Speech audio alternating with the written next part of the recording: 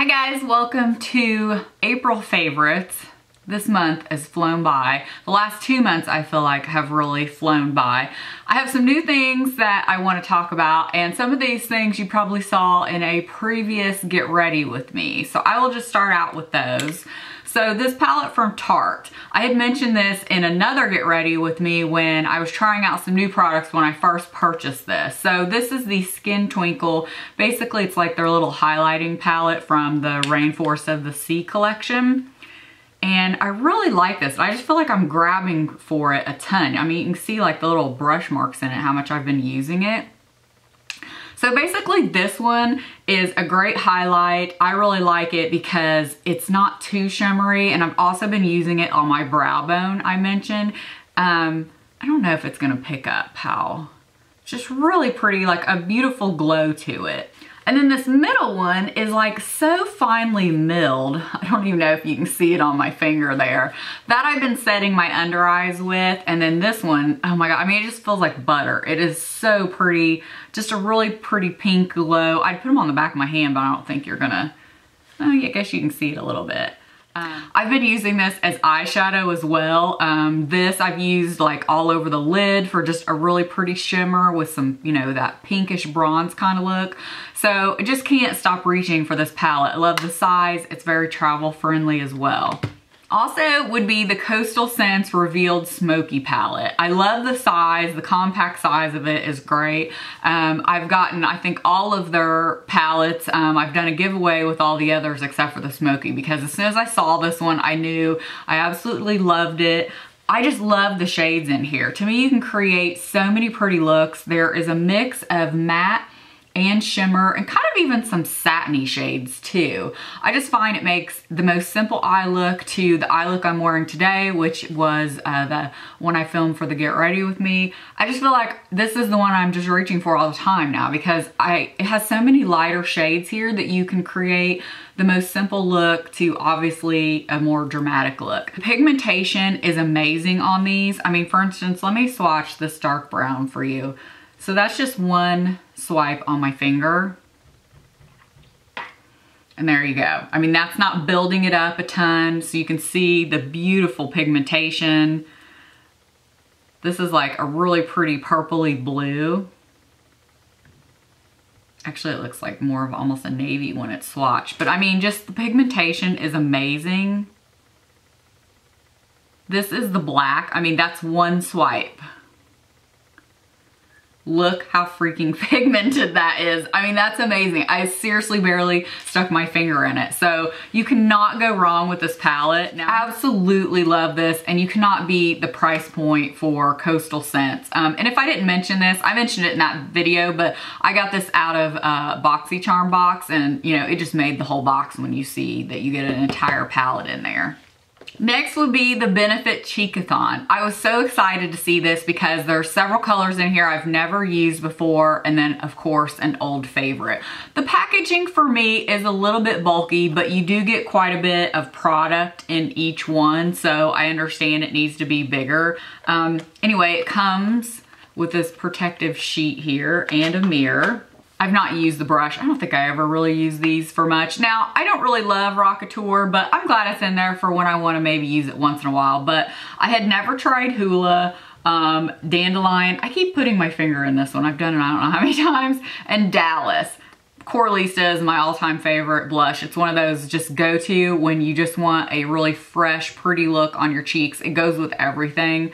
What I've been doing is pairing these two together a lot, and that's what I have on my cheeks today. I've been loving Hoola, so I was really happy to try that out, and I love that everything is together in one box. So to me, you can't beat the value. I believe you can get this at Sephora and Ulta. Another thing that is new to me that I bought at the VIB sale, which I didn't do a haul because I really didn't buy that much. There was a few things that I wanted to try out.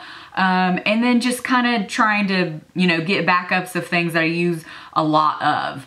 But I didn't buy a lot, so I didn't figure it was worth a haul. But I tried for the first time something from Drunk Elephant, and I really love that they came in these small size, and I wasn't even looking specifically, I don't think, to get anything from Drunk Elephant at the time. I've been researching the brand. I would love to try more things from the brand because everything sounds fantastic. But somehow I came across this little travel size of their cleansing bars, and they are soap free, but there's the Peaky bar and the Juju bar. And I got both of them. I have them in my little soap dish here. I don't want to leave them in the shower. So I put them in my little soap dish here beside my sink, and I use this one. I use the Peaky bar, which is the brown one here. It's a slight exfoliating bar. I use that in the morning, and then I've been using the Juju bar in the evening. Now the Peaky bar says clarify, balance, and moisturize.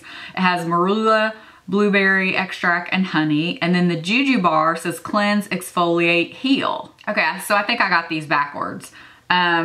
This is the Juju bar, because I can feel it has the texture. So it says cleanse, exfoliate, heal. This is the Peaky bar. Clarify, balance, and moisturize. So I've been using this one in the morning, this one in the evening, the exfoliating one in the morning. The Peaky bar, which is this one, the moisturizing one, has marula, blueberry extract, and honey. And then the Juju bar has thermal mud, marula, superfruit, and bamboo. Now I'll just read you off the back, and like I said, these are the little small size. They have larger size, but I thought if I wanted to just try them, I wanted to get the small size to see if I like them. So the Peaky bar says, a gentle multitasking bar that clarifies, balances, and moisturizes while rinsing away pore clogging, surface debris, impurities, and excess oil. Infused with a powerful blend of blueberry extract, marula oil, and honey. The Peaky bar tones and promotes moisture retention, elasticity, and firmness. So it says suggested use at the end of the day. And I have to say, it really, I cannot even hardly explain it until you use it. You'd understand what I'm talking about. I wouldn't say I have overly dry skin. But I am getting a little drier as I get older. And even the Dove soap, as much as I love it, sometimes my skin can feel a little bit dried out when I use that. Not always, and especially if I'm having skin issues like breakouts or something, I'll definitely use the Dove bar. This, seriously, my skin feels clean after I use it at night. And it does lather up, even though it's soap-free, fragrance and soap-free. But it does feel moisturized. It's really, really strange. I've never felt that from any other bar type product, that it feels very balanced and very moisturized. It is a fantastic feeling. I really look forward to using this at night. So it's cleansing your skin without stripping it in a bar form, which sometimes I just find that easier. I've really enjoyed it. As for the Juju bar, it says an ultra mild 3-in-1 bar that deeply cleanses, subtly exfoliates, and heals. Our one-of-a-kind formulation of marula oil, thermal mud, bamboo powder, and superfruit delivers a wonderful creamy lather that dissolves unwanted oil, whisking away pore-clogging surface debris and any dead skin cells. Suggested uses in the morning. So that's what I've been doing. And I'm telling you, I really think I can see a difference in my skin. Lately, I've been having just some clogged pores, my issue always on my chin.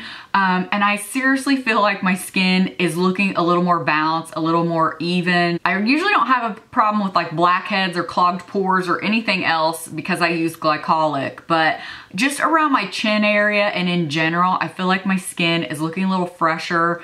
I don't know, I can tell a difference. So I'm highly impressed with this. Grab this little size if you wanted to try out both of them. Again, love the feeling of both of them. It's great to get that little bit of exfoliation from this one in the morning, because if you're like me and use some retinol products at night, I always have the flakiness on my forehead. That's the only place, and it's nice to get rid of that in the morning. Anyway, I feel like I could go on and on about that. I'm really looking forward to trying some other Drunk Elephant skincare. I would love to try a lot more from their line. I'm trying to use up a few more products. Like I have a retinol product and I have a vitamin C product that I'm not quite ready to repurchase anything else yet, but those are definitely two things from the line I would like to try. Okay, last thing, a favorite TV show. So we finished up watching The Following like a month ago or several weeks ago with Kevin Bacon. I had mentioned before that we really liked that. Well, there were only 3 seasons. It got a little weird, and sometimes, you know, I mean, they're pretty stabby in that thing. I mean, it's just crazy. But it almost becomes like just stupid, so you get used to it. But I don't like a lot of violence in some things. Some things it doesn't bother me in, some things it does. It just really depends on the context, I feel. So we finished The Following, was sad to see it end, but wanted something new to watch. And so we looked online, you know, like if you liked Dexter and The Following and blah, blah, blah, you might like The Killing. I'd never even heard of The Killing at all. There's, I think, at least 4 seasons, maybe more of that. So we just started season 2. I have to say, season 1, first several episodes in, kind of starts out slow, but that's just the way the show moves. You know, it's very like trying to build the drama and the suspense, so it's a little slow moving. But once you get into it, you're trying to find out, okay, who did this, you know, and it's almost like a good murder mystery in a book. The author's always like pointing you in different directions, making you think so-and-so is a suspect. Well, that's what this show does. So, you know, by the time season 1 was ending, we were like totally hooked, like, oh my gosh, you know, who is it and what's gonna happen? So again, we just started season 2. I think we're in about like the 3rd episode or so. So really enjoying that. If you guys are looking for something new, we tried to go back and watch House of Cards. We had watched probably half of the first season, I don't know, a long time ago. I don't know if it just got boring, and for several reasons we just quit watching it. Well, so we tried to give it another chance and go back. The last episode we watched was so boring, it was like, oh my gosh, now maybe we know why we gave it up. I don't know. I mean, it seemed like it started out good and then it faded, and so we tried it again. It's a no-go. And then I just have a product fail to mention, and it could just be the color, but I do want to mention I tried this. This is the new Sally Hansen. This is the One Step Wonder Gel. I wanted to try this out because their regular polishes in this kind of bottle last so long. I had posted something on Instagram, a shade, and somebody had asked me how long it lasts. I mean, it lasted probably at least a week, and by then I just took it off because I was getting a lot of wear. Anyway, I tried this one. This is pale in comparison, and of course, you know, it looked like it would be a milky white pink, what I'm always drawn to, and a lot of polishes, that's kind of the one I'll try first. It was like a big, thick mess. Didn't go on very well in the coats I applied. Again, it may be the color because I took it off. I didn't even like it because look at this. It looks straight up white. That does not look like a milky pink to me. Like, you know, the pale, real pretty pinks that you guys know I like. I've shown a lot of them.